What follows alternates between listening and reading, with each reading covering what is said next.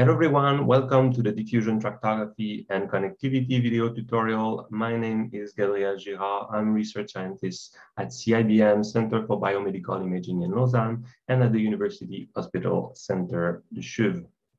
I'm also affiliated to EPFL, the Swiss Federal Institute of Technology in Lausanne. I'm a computer scientist by training. My research interests are diffusion tractography and structural connectivity. I have been a Dipy contributor since 2013. In this talk, I want to discuss tractography method and strategy to estimate the trajectories of white matter pathway from diffusion MRI data. In the first part, I will present an introduction to tractography method available in the Dipy library. In the second part, I will be discussing additional parameters and options for those tractography methods. Etienne Saint-Onge will follow up with the talk on structural connectivity estimation from tractography data.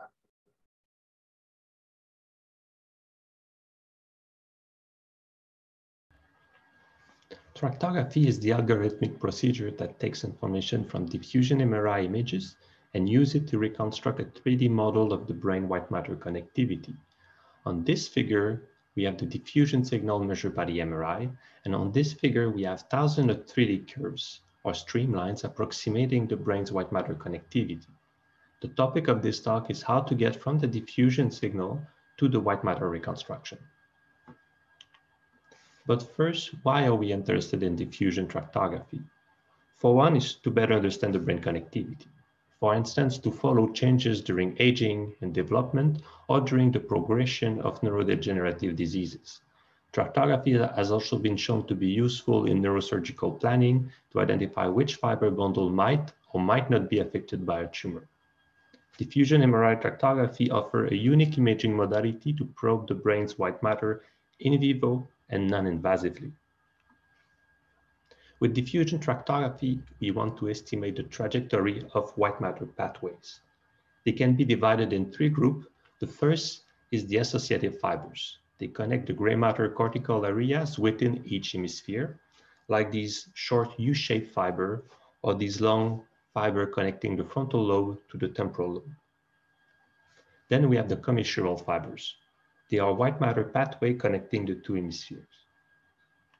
Finally, we have the projection fibers. They are the white matter pathway connecting the cortical gray matter to the subcortical gray matter or the brainstem and spinal cord. Here's a clip from Professor Leonard E. White dissecting the white matter. He first removes the gray matter, the cell bodies, to reveal the axon bundles.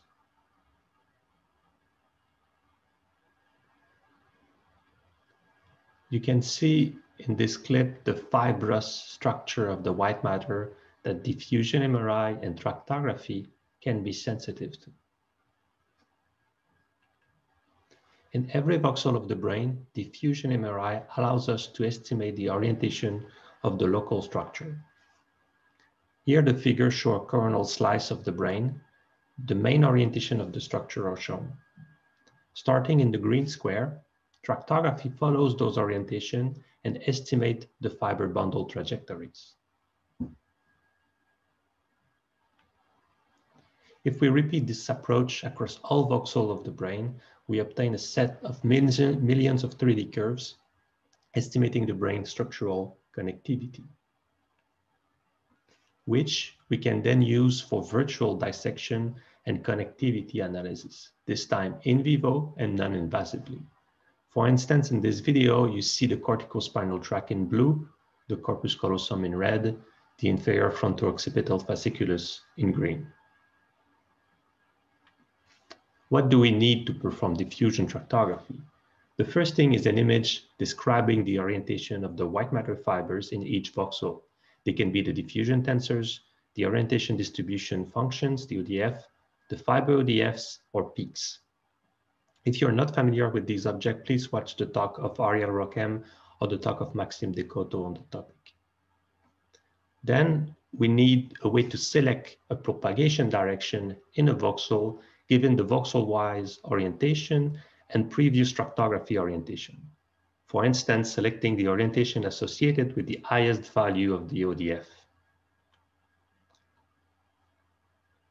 To this, we need a tracking mask or stopping criterion to stop the propagation of streamline, for instance, when they exit the white matter volume or reach a region of interest. Moreover, we need to define where the tractography starts, the seeding mask. This can be the whole white matter volume, the white matter gray matter interface, or a specific region of interest. Finally, we have to define parameters of the tracking algorithm, such as the way the data is interpolated, the step size of the streamline propagation, and some additional criteria, such as a maximum curvature to reconstruct smooth trajectory in the white matter. Streamline or polyline locally align with the white matter orientation. Each streamline is constructed from a sequence of 3D points, Pn, where P of n plus 1 is equal to Pn plus a selected orientation V at the current location times a step size delta S. Here we have our seed position, P0.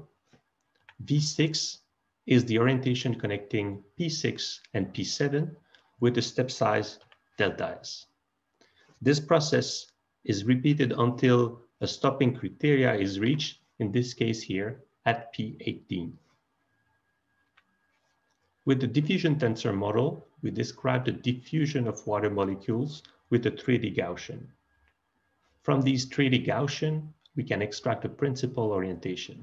It corresponds to the eigenvector associated with the highest eigenvalue of the diffusion tensor. You can already see the spatial coherence of these orientation, and our tractography can follow those orientation to approximate the white matter trajectories. For instance, here the streamline connecting the two hemispheres to the corpus callosum, or streamline going down from the motor area toward the brainstem and the spinal cord. To perform tractography with the diffusion tensor, we first define the initial position. Then we follow iteratively the orientation of the eigenvector associated to the principal eigenvalue of the tensor. We stop when Pn is outside the tracking mask, or if the angle between two consecutive vectors is greater than a maximum value, here for instance, 60 degrees. When the tractography stops, we go back to the initial position and start the same process in the opposite direction to form the streamline. If you would like to do this in Dipy, you first need to load your diffusion data. Here, for instance, we use the Stanford data available as example in Dipy. We have our diffusion images and our gradient table with B value of 2000 and the corresponding B vectors. We then define our tracking mask or stopping criterion. Here we define a binary volume corresponding to all voxels of the brain with non-zero white matter fraction. Finally, we define our seed position. Here we take all voxels with the label 2, which correspond to the mid-sagittal section of the corpus callosum. The seeds variable here is a list of 3D positions located in the center of all voxels of our seed mask. Next, we define a tensor model using our gradient table. We can then use the peaks from model function that will fit the model to our data. The two important parameters here are the model and the data. From the fitted tensor model, we can define our tractography parameters in the function local tracking, taking as input the fitted tensor in cyan here, the stopping criterion that we defined previously, and the list of seeds. Once we have our streamline generated, we can save them on disk or start the visualization. On this figure, you can see a quick reconstruction of the corpus callosum using the diffusion tensor tractography. Here, the point of view is from above. Although the diffusion tensor model can be used to reconstruct large white matter pathways, it is limited as it cannot adequately represent fiber crossing configurations. A good alternative will be the fiber orientation distribution function estimated from constraint spherical deconvolution, which can adequately represent crossings. In this region where the corpus callosum crosses with the corticospinal tract, you can clearly see two main orientations on the fiber ODFs, while the DTI, the diffusion tensor, have a disc shape with low anisotropy. To perform deterministic tractography on the fiber ODF, we will do the same as for the diffusion tensors, But instead of following the main diffusion orientation of the tensor, the algorithm will follow the peaks or the maxima of the fiber ODFs. At each voxel, we will thus have multiple possible orientation available. Typically, algorithm will follow the peak the closest aligned with the previous tracking orientation. In this figure, the tractography will likely follow the vertical direction rather than the perpendicular direction in this case.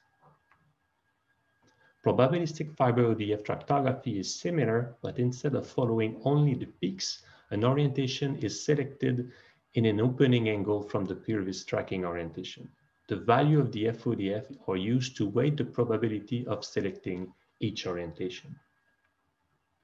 To do this in Dipy, we need first to set our constraint spherical deconvolution model. The first thing to do is to estimate the response function from the data. Here we use the auto response function that takes the gradient table and the diffusion signal as input and output the response function. We can then define our model with the response and the gradient table. Then we fit the model to our data with the peaks from model function. At this point, we have the spherical harmonics representation of the fiber ODF that we can use to define our direction getter. We can now run tractography identically as with the diffusion tensor model, but this time with an algorithm and a reconstruction method that can handle fiber crossing configurations. Probabilistic tractography is obtained in a very similar fashion using the spherical harmonic representation of the fiber ODF and then performing the tractography. Here are the three reconstructions of the corpus callosum we just did. Those were obtained from the same brain, same diffusion data, same white matter mask, same seeds, only changing the model and the streamline propagation technique. If you want to use the Dipy tractography without going into the Python code, you can use the workflows. In this example, I will use the Stanford data that you can download from Dipy. We start with the workflow Dipy fit CSD to obtain the fiber ODFs from your data. It takes as input the diffusion signal, here Hardy 150, the gradient table with the bval and bvec files, a mask file, in this case we use the partial volume estimate of white matter, and output the fitted CSD model to the data in the file hardy150_csd.pam5. After this command, we have the voxel-wise orientation data needed to perform the tractography. Then we can call Dipy track to perform the tractography from the terminal. It takes the fitted model as input, the tracking mask, the seeding mask, and output the streamlines. Here I have selected the deterministic tractography method. You can now visualize your streamline and start bundle and connectivity analysis.